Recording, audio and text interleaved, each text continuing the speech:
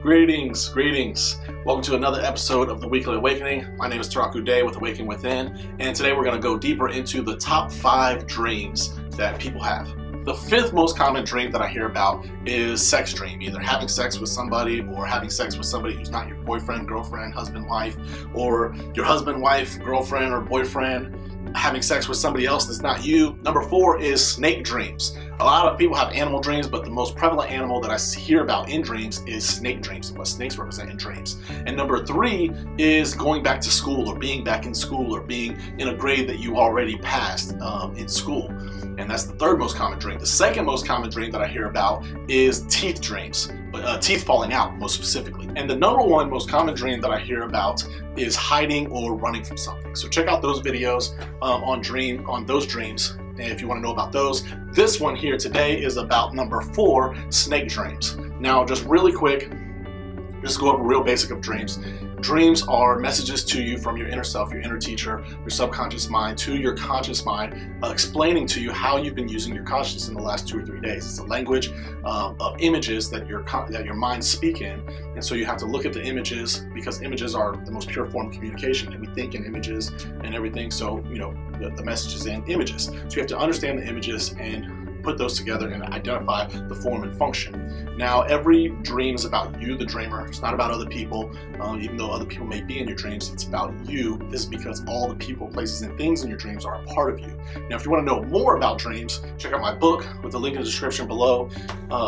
Life is but a dream, understanding yourself through understanding your dreams. I wrote a book on not only what dreams are, but teaching people how to interpret their dreams. So animals are habitual creatures.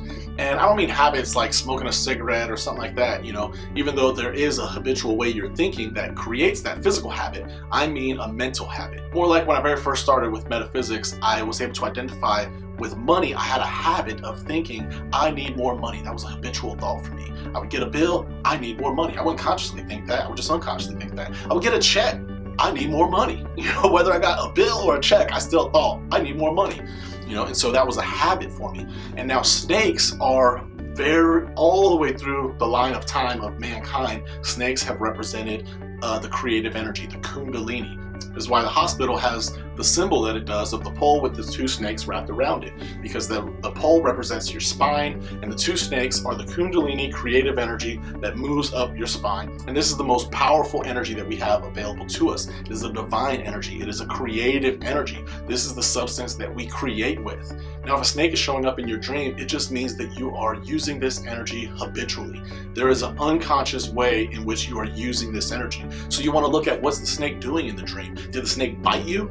And that would kind of represent that there is some sort of way that you're creating things in your life that are detrimental to you. So like for me, that unhabitual thought of, I need more money. I mean, I thought it all the time. If I had to go to Walgreens or the store to get something, just getting a piece of fruit, I would have to walk past all these other items that I may have wanted.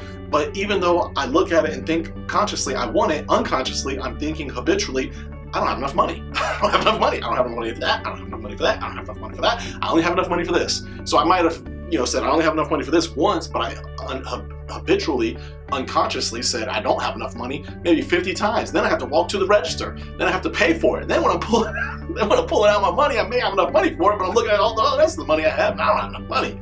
It would just happen so often that I was then creating experiences of not having enough money, to where even if I wanted to save money, I had an experience of saving up nearly $1,000, and then within 3 or 4 days, because I made it a goal of saving up $1,000, within 3 or 4 days, the axle on my truck broke off. I couldn't get away from creating experiences of needing more money. I was creating that. So that might be an experience of having a dream where the snake is biting you. Or what else happened with the snake? Sometimes people will fall into a pit of snakes, and there's just snakes everywhere, and nothing's really happening. The snakes aren't doing anything to you or anyone else, and you're not involved with them, but you're just kind of petrified at how many snakes are there. Maybe that is indicative of the last few days you've kind of become aware of the power of your how powerful you are at creating things. And so you're kind of aware of, oh my God, I've unconsciously created this. So maybe for someone who might have had a similar experience of saving up that money, and then bam, another experience of, I need more money. And then boom, it shows up like, wow, this thought is creating things in my life that new awareness of how you're creating those things might show up in a dream where the snakes are just kind of lying about and there's tons of snakes there. And you're realizing how powerful they are, how immense they are. And so you just kind of want to look at the context of how the snake is in the dream and apply it to your life, and then identify and look at where that's showing up in your life. Because like I say, you know, experiencing dreams is fun, can be fun, can be petrifying, terrifying maybe. If so, check out the video I have on nightmares and how to alleviate those, what's causing those and how to alleviate those. So I'll put a link up here for that video. Dreams are fun to experience, they're fascinating to interpret, and they're enlightening to identify where that's showing up in your life, but none of that matters if you don't apply that message into your life.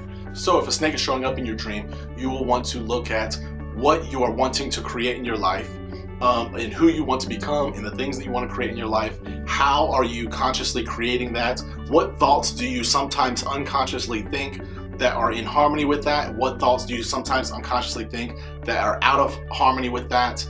And then identify more how you can eliminate those other thoughts and put more attention on the thoughts of that support what you do want to create in your life, because you hold the power. So if you like this video, hit the like button. If you don't like it, hit the don't like button. If you want to see more videos, hit the subscribe button. But as always, I leave you in peace.